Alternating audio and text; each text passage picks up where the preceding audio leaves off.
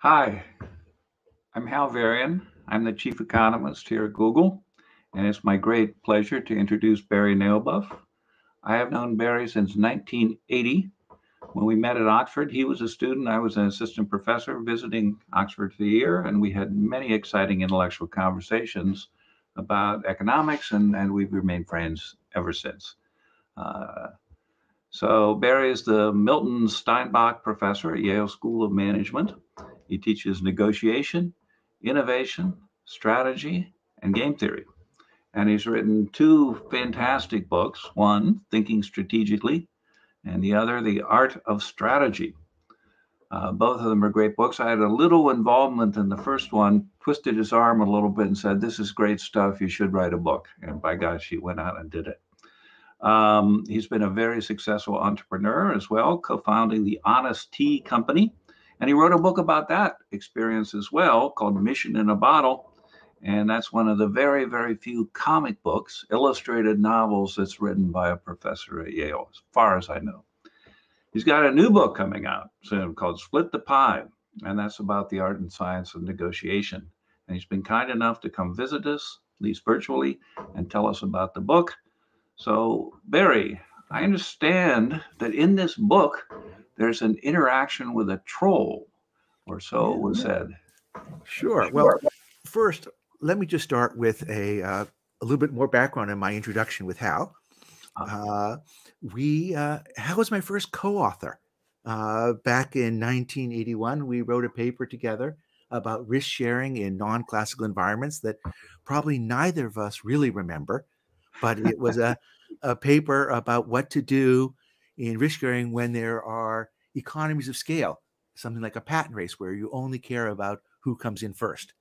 And I got a free trip to Sweden as part of that. So I thank you for my introduction. And not only was he my first co-author, in some ways he was my first teacher, because when I grew up as an economist, everybody used his textbook. It was the way that we all started learning economics. And yes, he was the one who introduced me to my publisher at W.W. Norton. I think he got a small stake of what ended up being a book, which is now sold 500,000 copies. So that was a great win-win that we had there. And also invited me to be part of Google, working on a potential partnership you had with um, your friends at oh my god, are they even still existing anymore? Uh, Split the Yahoo. difference. Yahoo, Yahoo. exactly. Working as a way of bringing Google's ad technology to Yahoo. And somehow the DOJ didn't really quite understand what was going on there. So thank you. It's an honor to be here with you. And let me explain what I'm talking about in terms of split the pie, and then bring that into the case of the negotiation with an online troll. What's funny about negotiation is that the way economists see what's going on is completely different from the way that the rest of the world does. And as a result, people misunderstand what they're negotiating about. So here's a simple example to illustrate that. Alice and Bob are negotiating over a 12-slice pizza. They have to agree on how to divide it up. Otherwise, they don't get it. But if they don't reach an agreement, Alice will get 4 slices and Bob will get 2. The way the world sees that negotiation is that Alice is twice as strong as Bob. So Alice should get twice as much as Bob, therefore divide the pizza 8 and 4. Other people think, no, the fair outcome is you take the 12 slices, you divide them 6 and 6. But the way I learned about things in economics from Hal is to think about incremental value that's created. And that if they don't reach an agreement, Alice and Bob will get 4 plus 2 slices, or 6 in total. If they do reach an agreement, they'll get 12. So the purpose of the agreement, the purpose of the negotiation, is to go from 6 to 12. Those incremental 6 slices are what the negotiation is about. Alice needs Bob every bit as much as Bob needs Alice. Therefore, they have equal power. Power and fairness say they should divide those 6 slices 3 and 3. So what Alice gets is the 4 from no agreement plus 3, or 7. And what Bob gets is the 2 from no agreement plus 3 and 5. Right? That's how an economist would see it. And what's crazy is the rest of the world does not appreciate this. And therefore, they get all confused about what the negotiations. They make arguments about the 12 slices and not about how to divide the 6. Okay, so here's an example of how this happened. This pie approach was useful in a real life negotiation. I have this friend who's an idiot. This friend decided to get a file for a trademark on his own without hiring a lawyer to save some money. And what he didn't realize is that trademark applications are public when you make them, because of course other people have to be able to respond to the trademark. They have to be able to object to it. You can't keep it hidden. Well, when it became public, this troll, who I'll call Edward because that's his name, went and bought the URL.com, the URL associated with the trademark. And my friend, goes to register, discovers it has just been taken that day, and writes to Edward, who says, "Oh yeah, I'm happy to sell it to you for $2,500." And sometimes in negotiation, we call this an anchoring effect. He's out there trying to really soften up the other side. So what should my friend do? Well, he's an idiot, but he's not stupid. And so he does little Googling and discovers that there's an organization called ICANN, the domain registry, that resolves disputes. And what Edward has done is called registration in bad faith. And essentially, if you go to ICANN, ICANN will restore the domain name to my friend. The cost of the ICANN dispute process is $1,300, and it's virtually guaranteed to be successful. In fact, if you do a little bit more Googling, you discover that Edward has lost every time he's gone up to ICANN. He has a history of doing this. So my friend writes back and says, "Look, forget the $2,500. I'd rather go to ICANN and pay them $1,300. You get zero." And so Edward writes back and says, "Okay, $1,100. And now is time to discuss what the pie is. So my friend values the domain name at 10,000, at 20,000, really wants this domain name. So Hal, what do you think the pie is in this case here? Put me on the spot, huh? Yeah, well, it's reverse the roles here a little bit. So what is the negotiation about? So the question is, if he gets the domain, what does he do with it? That is, he's starting a new company. In fact, well, I mean, the other guy.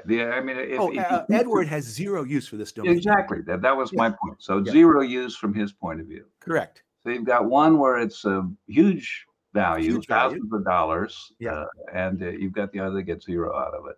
Yeah. So, well, I'm not sure I know. I haven't read your book, so I'm not sure I know the answer to the question. But I will say, I'd consider calling this bluff, saying, "No, too much. There's other domains. I'll get them." So let's think about this for a moment. Whether my friend reaches a deal with Edward or doesn't, he's ending up with a domain name. Because either he's going to get it from ICANN or he's going to get it from Edward. So actually, the negotiation is not over who's going to get the domain name. It's only really over whether or not my friend's going to pay $1,300 to ICANN. And that what the two of them can do is save the $1,300. Right. So it doesn't actually matter how much the domain is worth, because my friend's got that. Can they save the ICANN $1,300? And who has more power in that, Edward or my friend? Well, if Edward says no, it's gone. If my friend says no to the deal, it's gone. Therefore, they have, in my view, equal power. And what Edward has proposed is a split of $1,100, $200. By charging my friend $1,100, Edward would end up $1,100 ahead. My friend would end up $200 ahead. Okay, so one option is my friend could play the mirror game, what we'll call fight fire with fire. Come back and say, "Look, hey, you offered me a $200 gain. I'll give you $200 for it." So there. But I think that just aggravates the other side. It escalates. You want to fight fire with water, not with fire. You want to put out the fire. So at this point, my friend explains what the negotiation is about and says, "Look, there's $1,300 to divide up. What you've proposed is you end up $1,100 ahead. I end up $200 ahead. I don't think so. Let's split it 650, 650. And Edward comes back and says, look how far I've come down. I've come down from 2,500 to 1,100. I'll meet you halfway at 900. That's as far as I go. That's the lowest I'll go. Seal the deal. Let's make this happen. Well, first off, has Edward really come down that far? I don't think anything from 2,500 down to 1,300 should even count, because until you're below the 1,300, there is no pie to discuss. And if you say how much he's come down, it's really from 1,100 to 900, which is 400, whereas my friend has gone up from 0 to 650. So my friend basically, what does he do? Actually, he does nothing. He doesn't even write back. Because at this point, what does Edward stand to lose? Edward stands to lose 900. My friend only 400. Edward is actually in a much riskier position, if you like, because he's trying to be too greedy. And a week later, Edward writes back and says, okay, let's close this deal, 650. So what is, by the way, you've probably guessed that friend was me. You're your best friend? My best friend. And of course, there's another moral here, which is buy the damn domain name before you file for the trademark. That only costs you $12.50. But look, does Edward care about the pie, or does Edward care about fairness? Absolutely not. He's a troll. Right. However, he understood that I did. And I have a principle. He has arbitrary. And principle beats arbitrary. Moreover, but he does these dozens of times or hundreds of times. Yeah. You've only done it once. This is the first time you've asked for a domain name. That's true. So the question is, it's true that you have the motivation that you care about it. Yeah. He doesn't. But on the other hand, he's had experience and you haven't. But you're so smart that you don't need experience. You can figure out the logic yourself. When you have a principle, it helps. It beats arbitrary. And people have often said in negotiations, start with a high number to soften them up. I think it's called anchoring. But I think in the case of negotiation, you can get sunk by your own anchor. Because if you anchor at an extreme point, you then have to make lots of big movements. Yeah. And the fact that he's moved from 2,500 to 1,100 to 900 tells me he has no principle. Whereas I don't have to move. I've given a logic to what's going on here. And if you'd like, and I think this should appeal to the Googlers, if you like, this is the, not Dr. Spock, who's the pediatrician, but Mr. Spock approach to negotiation. We're putting in some logic behind what's going on. And that once you figure out the pie, you can explain it to the other side, and they're likely to get what's going on. We are a registrar, by the way. You are a registrar, so I should have started with you right from the beginning. Yeah, it's a great point. Okay, but let me ask you, pursue that another point. I was on a committee many years ago about whether we should expand the number of top-level domains. Okay, Sure. because there were only the few domains that Like were .com, .biz, and then there were country domains, and there were a couple special cases. But we said no. Or the people who were proposing this said no. We should have dozens, if not hundreds, of more domains.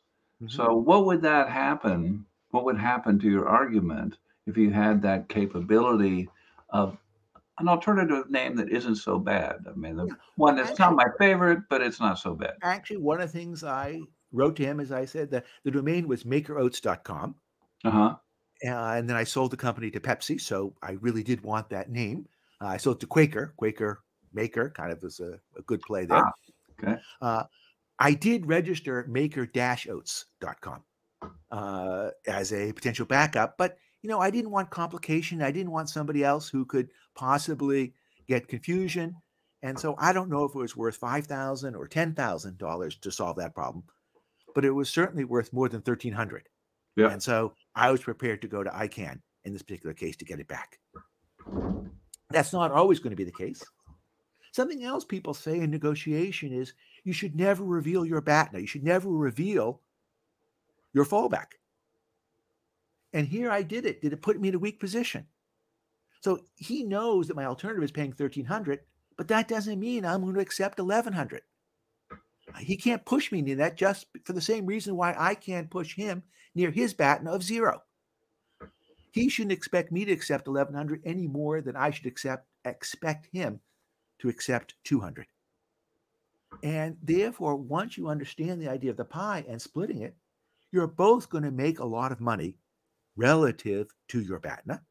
And you can now focus on how do you make the pie bigger rather than how you're splitting it up. Now, in this case, you could say it was a zero-sum game, so I can't make the pie bigger.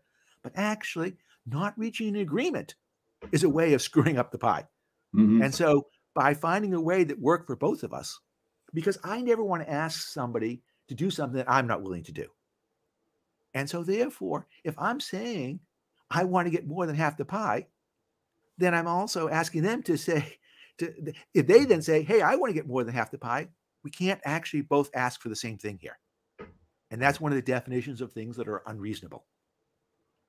And if I remember correctly, in your other book, Co-opetition, you talked a lot about making the pie bigger because their cooperation, even between competitors, could increase the size of the return to each of them. Exactly. And in fact, that was what led to the Google Yahoo deal at the time. Google is able to get more money for each AdWords search than Yahoo was. You probably were the one who ran that test to prove it.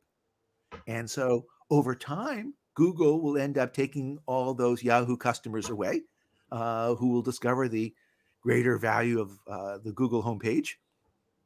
But there was a period where people were stuck there because of Yahoo Finance, news, email. And so if you could help them get more money per eyeball for the ads, then you could share in that. And that was indeed the proposal. So the goal is to think about how to expand the pie, but you can't do that if you have to watch your back the whole time about how it's going to be divided up. And so I like to start a negotiation with actually what the ground rules are. People often jump way too quickly into talking about price. And my view is, you could say it the funny way, which is, hey, do you think we should agree that each of us will act like jerks and take a zero-sum mindset and try and screw the other as best we can? And hopefully the other person will say, no, I'd rather not do that. In which case say, okay, good. How about we've got this crazy idea called split the pie, and let me explain to you what it's about, and let's create this big pie and split it equally. So one case that shows up all the time in the tech world is standard setting. Mm-hmm. So what happens is would both be better off, or would all be better off if there's a uniform standard for technology in the home, things like Sure. and just recently, just in the last month or so, the top producers in that area have settled on a standardization deal that allows everything to be interoperable. Great. So you can have one device from Google, one device from Amazon. They'll still talk to each other just fine. So this is a big step forward for the industry as a whole, I think, and it's a great example of what you're describing because there's a great deal of value there, but it took years of negotiation to get it in place. Yeah. And one of the things you're pointing out is, of course, negotiations get even trickier when I have more than two people. Yes. Because if I have A, B, and C who are negotiating with each other, if they don't reach a deal, will it be A and B will do a deal, A and C, B and C, or they'll each go all separate ways? Right. And the pie is the extra value created from a deal compared to no deal. But I don't really necessarily know what the no deal is when I have lots of parties, whereas with only two, now I do know. It's what can I do on my own as Yeah. opposed to what can I do with some other potential player. Yeah. And here, of course, the larger firms in the area are the bellwethers. They're the ones that people watch. If they're getting close, then the smaller parties will join in the deal because there's a lot potentially in it for them. Anyway, who's the intended audience for your book? All the people on this podcast would be a very good start. Look, Yeah. I think the truth is all of us negotiate all the time.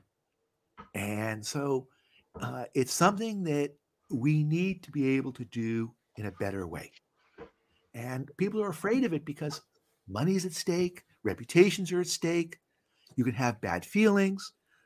And so, how do you do it in a way that is productive and allows you to take advantage of your strengths? My students at Yale are smart, they're empathetic until they start negotiating. And then they start acting like jerks because they didn't have any better way of doing it. And they're guessing that that's what you're supposed to do. And so, how can we help you take advantage of your intellect, your logic, and apply that to bring the emotional level down and bring the logical level up? And understanding the negotiation pie, I think, is a way to do that. So you've taught negotiation to the policy majors, the business school majors, the economists. What about the lawyers? Oh, I teach this to some of the leading law firms in New York, the M&A lawyers. I teach this at Yale Law School. So, yes, it is something that I think has been particularly practical. A recent example one of my students told me is they had done a deal, and the company that was the target, after all the terms were agreed to, said, if we move the negotiation fees around in terms of legal fees, we can create a bigger tax loss. And the value of that tax loss ends up being worth $30 million. And, or actually, it's a $30 million tax loss after taxes. It's a $15 million tax savings, I guess. And so it's our tax loss. So we should get that as part of the deal. Aha. And this lawyer who had taken my classes on Should the Pie said, well, it's true that we need your tax loss, but you need our profits. Because only by putting your loss together with our profits do we, in fact, have the tax savings. Right. And so let's split it 7.5, 7.5. And he had no counter. And so you can try and be obstinate, but you look like a jerk when you do that. And it's, again, this idea that logic beats arbitrary. And it's kind of funny because people think one side is bringing more to the table than the other. So one of the companies Hal mentioned I started is Honest Tea. And, think about this negotiation with Coca-Cola. We were buying bottles at 19 cents a bottle, and Coke could get those exact same bottles for 11 cents. So they could save 8 cents a bottle on 100 million bottles. That's $8 million. Well, if we try and divide that 8 million up proportional to sales revenue, Coke's revenue, 40 billion, Honest Tea's revenue at the time, 20 million. That's 2,000 to 1.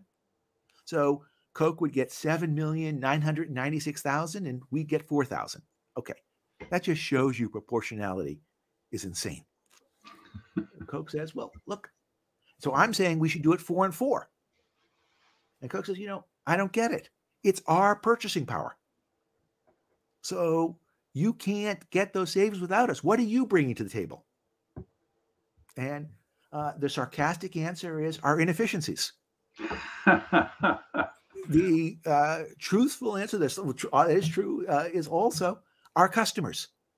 Without our customers who are willing to buy this delicious, lightly sweetened organic tea in an overpriced bottle, your purchasing power doesn't add up to anything.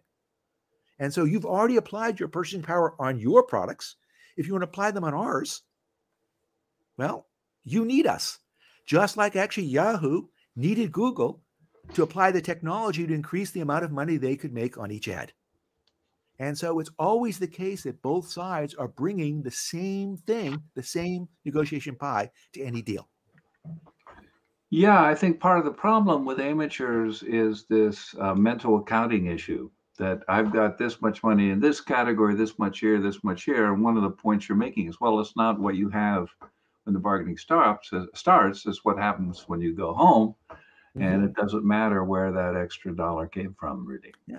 That when you're measuring how much more is created compared to what we started with, well, the whole point of the negotiation is to beat where you started from. Yeah. And so therefore, don't double count the strength of the fallbacks. Because just because somebody has a better fallback, that means they're going to get more. Just like Alice had 4 slices rather than 2 in the pizza example, she's going to end up with 2 more slices, but that doesn't mean she gets any more of the 6 slices they're negotiating over.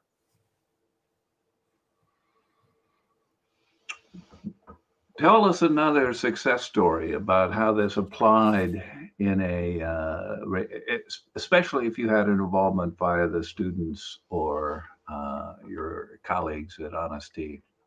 Well, uh, the first time the theory of the pie moved from the academic classroom to real life was actually in my negotiations with Coca-Cola.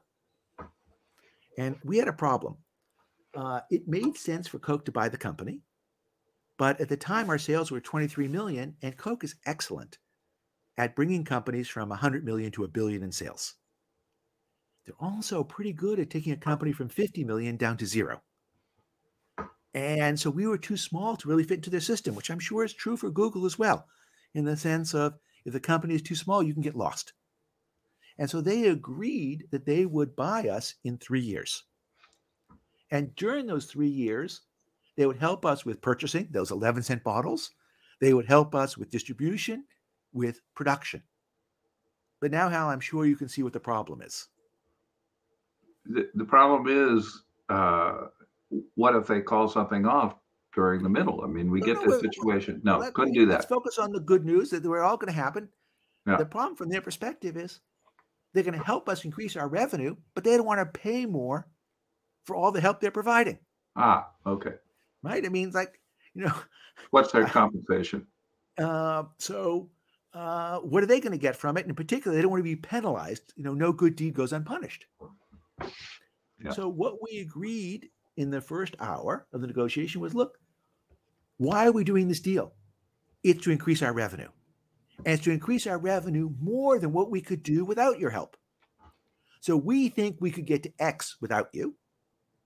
To the extent we get above X, it's only because we were working together. Mm-hmm. Therefore, you should pay full price on sales up to X. And to the extent our sales exceed X, you should pay half price. So mm-hmm. Yes, you're going to pay more for your help because you need the vehicle in which to help. We're providing the vehicle on which your distribution, purchasing, production can make something better. And we can't do without you. So we agreed in that first hour, let's create this big pie. Let's split it. And then we had a fight over what X is, what can we do on our own? And we had a disagreement on what is the market value for sales of X. What is the right market multiple? But those were both data questions. And if you like, what we're doing here is turning negotiation into a data exploration exercise as opposed to into a conflict. And I'm betting the people at Google are really good at those data exploration exercises. Yeah. So your point is you could look at other acquisitions that Coke made where the numbers kind of came out, or you look at the... Well, not just Coke made that. Coke had the data on all 27 acquisitions that have been done in the beverage industry over the last decade. I see. So they had that number as well, and that would allow them to come up with a reasonable agreement about what the data. And we didn't have that information. They had better information than we did. We knew about some of them. They knew about every one of them. Yeah. Huh. Very interesting. So let's see. So can I? No, I probably can't. I was going to say, can I ask you about your royalty negotiators with your publisher? But I think there might be some things that are off limits. No, that's okay. All right. It turns out I messed up here, if you'd like. After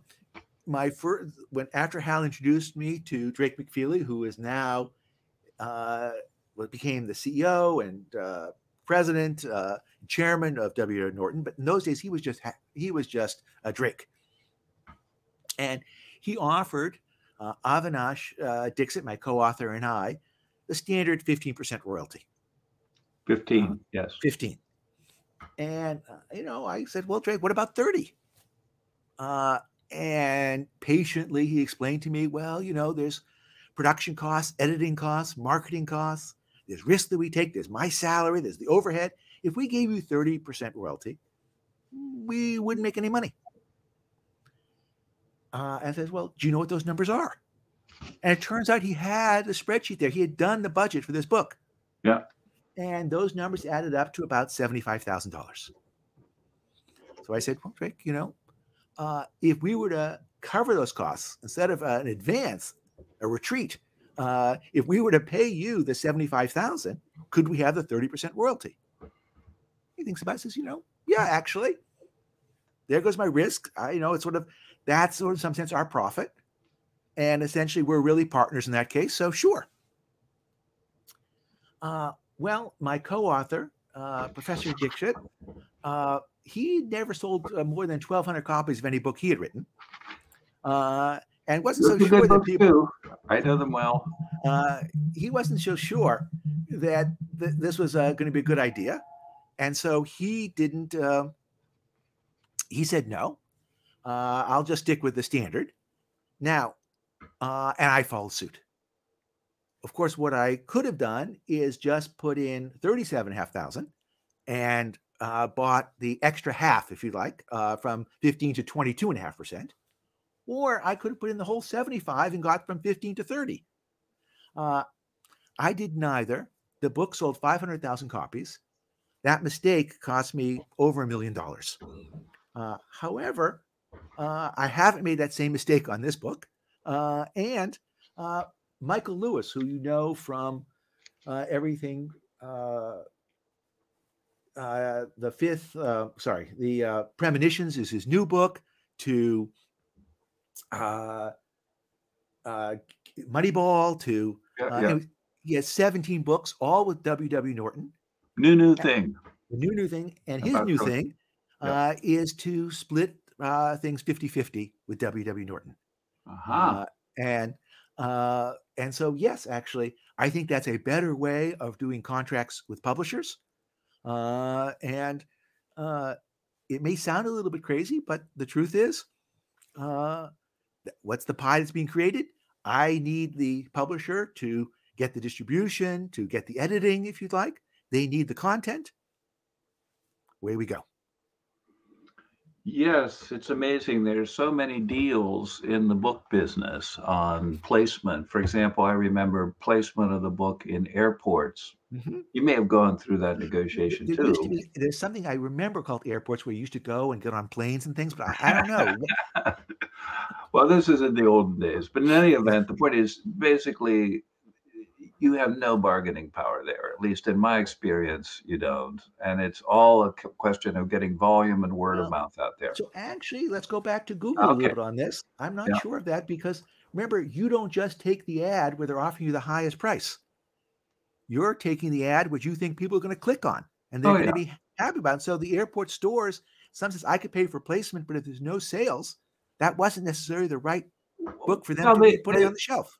They would get sales, but the point is, the bookstores are in airports are typically part of a chain, and there's very little competition going on there, and there's a kind of an immediate interest in buying. Remember, they're a monopolist. Okay, I've got that. Yes. But here's the thing: if two people are offering them 15,000 for placement, and one of them's going to sell a lot more books. Yeah, of course, I agree. They care about that, just like Google cares not about just about the price; they also care about the click-through rate. Well, but the point is, in this case, I care about the sales of the book because it's going to build the audience, build word of mouth, build all this other stuff. There are all of these spillover effects, and it's generally worth doing it. Although you don't do it, you often wait a little bit. At least in my books, they suggested waiting a little bit and not coming out with the zero margin purchase right at the beginning. But I don't know if that's right or not. Again, it comes down to the numbers. My only point is there is some potential for negotiation. Yeah. Because they don't care just about the price. They also care about the sell-through rate. Yeah. All righty. Let's see.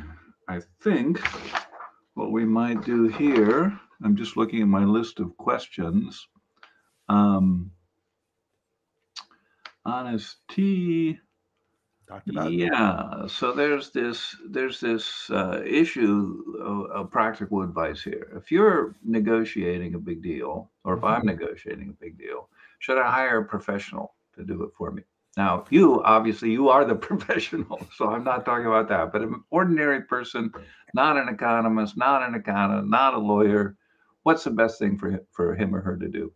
Yes.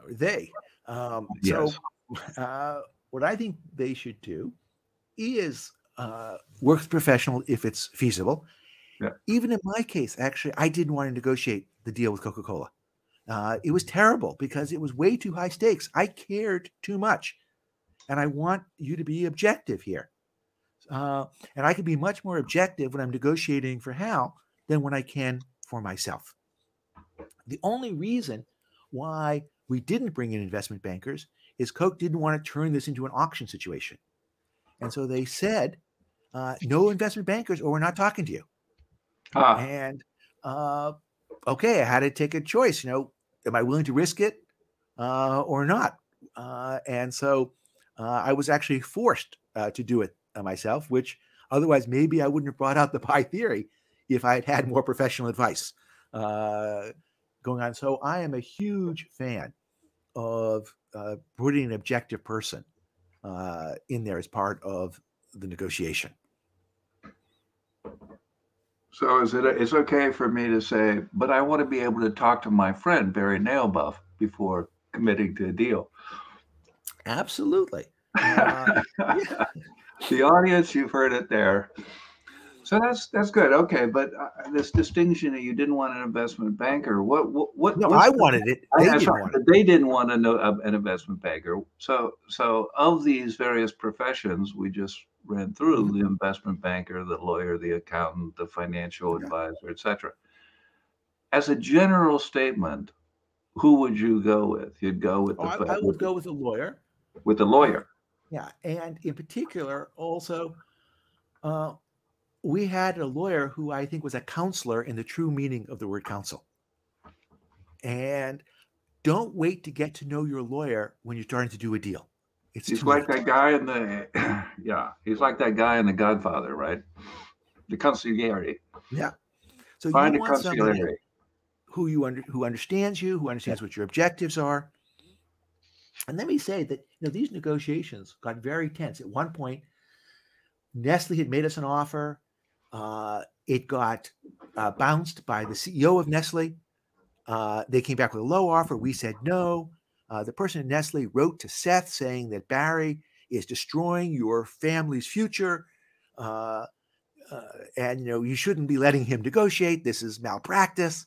So trying to split us up in various ways. So these things can become very intense and very personal. Again, you want to have somebody often in between.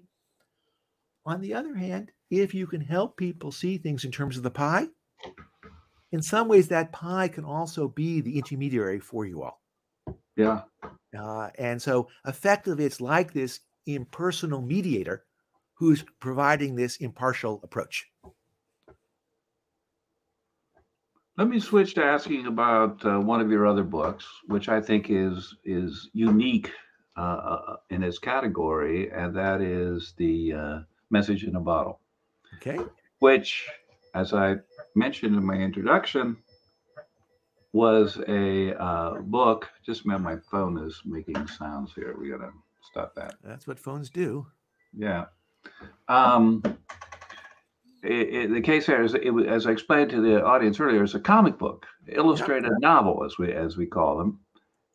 It's a great book. Graphic nonfiction. Graphic nonfiction. Okay, it's a great book. Really, really interesting. And I've recommended to all of the entrepreneurs that I've worked with because it shows you all the things that can go, not all of them, but it shows you many things can go wrong. You can't count on things being persistent. You just have to roll with the punches. At least that's the way I would interpret it. But what made you decide to write it as a comic book? Well, you said the word unique. Yeah. And I'd say there are a lot of books out there which are how I built my business. Mm-hmm. And did the world need another one of those? Mm-hmm. Also, in some ways, let's have some fun writing it. Let's have some fun reading it. And one thing that's true about these graphic presentations is that every word counts. When you got a bubble and you can only put 19 words in there, you can't screw around with being verbose. And so the material just goes super quickly. It was remarkably useful for me to learn how to do this because after working with the graphic artist, I then worked with an animator, and the course created on Coursera uses lots of animation, which in some sense is the next step from just a graphic presentation. And so as a method for teaching, as a method for learning how to write, Both of them were exceptionally useful. And I also think that the generation that we're selling this book to, they grew up on graphic presentations. So one of the things is you meet your audience where they are, not where you are.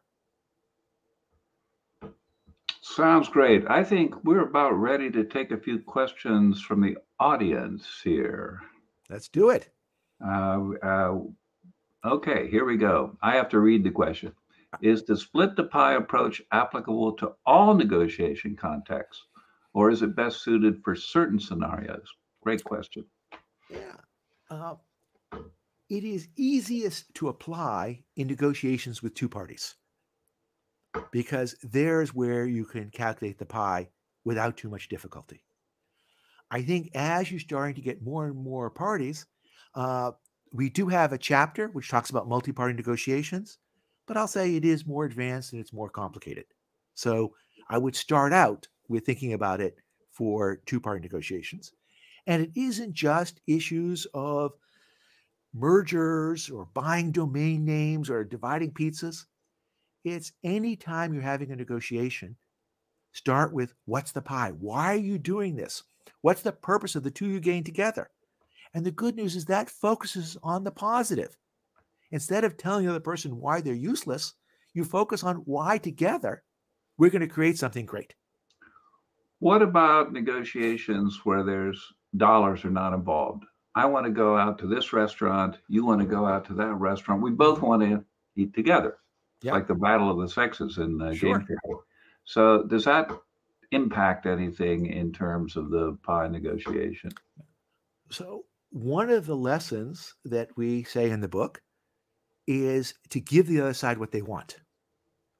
And I say that not because I'm generous, not because I'm nice, but because if they get what they want, then I can get what I want. So, what does that mean? Figure out who wants the restaurant more than the other and let that person get it and then compensate you in some other way. Whether it means they're doing the dishes, taking the dog out for the last walk late at night, whatever it is, uh, we're not here necessarily negotiating about money. So think about it this way. If Hal and I are splitting 3 servings of beets and 3 servings of broccoli, it doesn't make any sense for each of us to get 1.5 scoops of each because I don't like beets. And I'm assuming Hal does. And so Hal should get all the beets and I should get all the broccoli. All right. So it gives you an extra dimension to the negotiation that you didn't have with the straight So money. create this other dimension that if Yeah. somebody cares more about some decision, don't fight over it. Right. Give it to them. Yeah. And the corollary, of course, is if somebody really doesn't want to give something up, don't make them. Yeah. Because effectively then you're taking away from them something they really want, which means they're not going to give you what it is you want. Yeah. It also means you have to answer as well as ask questions. So people think you have to answer questions because of reciprocity. The other Yeah. side will stop answering your questions if you don't answer theirs. There's another reason to answer questions, which is you want the other side to give you what it is you want. And they won't know that unless you help them by answering questions. So what about the threat point? Let's go back to the Coke negotiation. Mhm. It's the threat point is you don't reach a deal, Yeah, but then you're going to trot over to Pepsi, right, or some sure. other soft drink vendor. Yeah, So it's not just the that you get zero out of. You learned a lot in this negotiation, and you can apply that knowledge in dealing with competitors. absolutely. And I think here's another case we have to be really careful about how you go about this. So, one other company that we negotiated with, uh, a, uh, a tea bag company, uh, basically gave us an offer that we weren't particularly keen about, and then said, "Well, if you don't take this offer, we're going to crush you like these tea leaves in my hand." Uh, and one, we weren't really convinced that was true because just because you're good in tea leaves, tea bags doesn't mean you're good in bottled tea. But also, do we really want to sell our baby to such a jerk? That's not the kind of person who we want to be working with in the future, who we want to entrust our company to. Right. This is the first decision among many if we get together. Yeah, in fact, it's all, and by it's a lesson for you who are negotiating salaries, negotiating Yeah, with your boss. yeah. Basically, they often really learn about you for the first time through the negotiation. So don't be a jerk. Now, what did Coca-Cola say in comparison? They said, we looked at 500 companies. We did a deep dive into 30. We've met with 5. You are our number one choice. You're the company we want to buy. However, it's important for you to realize that we have been given a mandate from the board to buy a tea company. This happened right after the Coke and Nestle, the Nestea partnership, broke up. So for the first time in 25 years, Coke was able to buy a tea company on their own. And so therefore, you should understand that whatever happens, we are going to get a tea company. We want it to be yours. Now, implicit in that is a threat, right? Which is, Yeah. if you don't sell to us, we'll buy these other people and compete with you. But they're not saying it that way. They're saying it in the nicest possible way. Hmm. And so it's important to help the other side appreciate their BATNA, but you don't want to do it in a way that comes across as a threat. Yep. Let's take another question. Ignacio, does your friend care about the cost to society of feeding the troll? So remember, my friend was me. Yeah. Yes, I do. I feel bad about that. But, it's one of the reasons also why I sure as heck wasn't going to go and let him get more than half the pie. So the idea of letting the troll get more than half the 1,300, absolutely not. And look, if we go back in time to the Cuban Missile Crisis, do I really want to negotiate with the Russians? Well, it's saving the world. And yeah, okay, we got rid of the nuclear missiles in Turkey. And that's better than having nuclear war. Do I want to negotiate with Putin over Ukraine's membership in NATO? No, but do I want war there? No. And one of the things we appreciate is that some people can destroy pie, and their ability to preventing them from destroying pie is actually a way of creating pie. So, at some point, you have to think about your reputation effects because, of course, I want to have a reputation of not negotiating with dictators, with terrorists, because that opens up people in the future.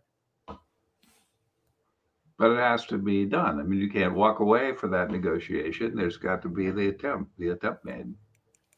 Absolutely. And the question is, can you keep it private? Yeah. Is that a possibility or not? Yeah. How about another question out there? Okay, what should be your friend's strategy if the friend did not have heard of ICANN and your friend is short on time? Yeah. Okay, so this is So, a person who wants a domain name. They don't know yeah, what ICANN is, but they really need to get it by the end of the yeah. week. So just again, that friend, remember, is me. That's you. That's That's you. I right. remember. We haven't really got that idea across somehow, or these are Well, they uh, may have answered. yeah, They may have answered these questions before early on. came up. So a couple things. One is what's the alternative name? So instead of makeroats.com, Yeah. maker-oats.com. Realizing that actually most people don't even type in URLs anyway. They're going to Google the name Maker Oats, and if Maker-Oats is the one where all the traffic is going, that's what's going to show up in terms of the Google site. And in terms of being short on time, the truth is that the other side has no idea whether or not I'm in a hurry, I'm not in a hurry. One thing that's advantageous is that if you Google the name of the business, there's no evidence that it's actually running. So the person doesn't know, am I just thinking about this now? What is going to be the future of this company? So I think the other person is every bit as sort of concerned about time that I am, because basically the person's going to figure if I don't do this deal with him, I'm going to come up with some other name for the company, some other hyphen thing, some makeroats.us, .biz, and it'll be good enough. So that would be my strategy in this particular case. So I have read or I've heard that in the Nixon Kissinger deals with the Chinese way back whenever that was, 20 years ago or 30 years ago. Um, Nixon instructing Kissinger to tell the Chinese he was crazy. Nixon wasn't rational. He didn't do Sure. any of these calculations. He didn't know anything about pies. Mhm. Look, you don't know what the crazy thing is going to do. So, Yeah. what is that strategy? How does that strategy of signaling to the other party that you couldn't be crazy? There's a great story about this more recently, and I'm blanking on his name, but the Greek minister of finance Oh, yes. during the whole currency crisis talked about the rational advantage of acting irrational to get the other Yes. people to give in to your demands. The problem is that you've got to be a really idiot if you talk about it doing that way. Because it's like, okay, I just read that piece where it says you rationally are planning to act irrationally. So much for that, Mr. Hyper Rational. Right. And part of the problem is since rational people do have an incentive to pretend to be irrational, I'm not sure I'm going to be buying it when I see that happen. Moreover, I'm also going to say to the other party, help me understand your reasoning here. And just saying, I want the 900 because I want the 900 isn't a great reason. Yeah. So it might be a reasonable strategy for politicians, but not for economists, I Yeah. guess. Or it's, if two people are playing that game, that's an easy way to get no deal. Yeah. So again, you want to put fire out with water, but also it's not, it seems appropriate to say to somebody, look, you may be irrational, but you know what? This is my position. And so tell me where I'm wrong. And if you can explain to me where I'm wrong, I'm prepared to change. Mm-hmm. But you're just saying things that are arbitrary. Now, if I know that's who I'm negotiating with from the start, okay, I can play that game too, but it's unlikely to be very productive. Okay, we got a couple more questions coming in here. Next question. Okay. Are there particular situations you believe BATNA should not be revealed? Yeah. Is there a Right, Logan. framework on how to disclose information and when? So He's thank a you. former student, by the way. This Yeah. is a So former thank you, student. Google, for hiring Logan. Thank you, Okay. Logan, for coming in here. I think in general, people don't talk enough about what their real interests are. So in one example of a case that I taught with Logan, a person selling a gas station, and their reason was to take a trip around the world. Should they reveal that or not? Well, the buyer knows that they're selling it for some reason. There's good reasons and there are bad reasons.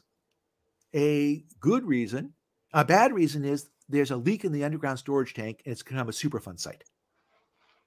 A good reason is, hey, I want to travel around the world. That's not bad news. And people keep things that are hidden. I keep things that are hidden that should be revealed. Because once I understand what your objective is, I want to put you on that boat. Because if you go on the boat, I get to buy the station. And then I learn that you don't have a job when you come back. And I think you're a great manager. So what I want to do is give you a job when you return. That means you really want to sell the station to me. Okay. Now, does that mean that I need to tell you I have a boat payment coming due in 35 minutes? And if it doesn't happen, I'm going to lose everything? Well, by the way, if I really need the money in 35 minutes, yeah, actually, I probably should. Yeah.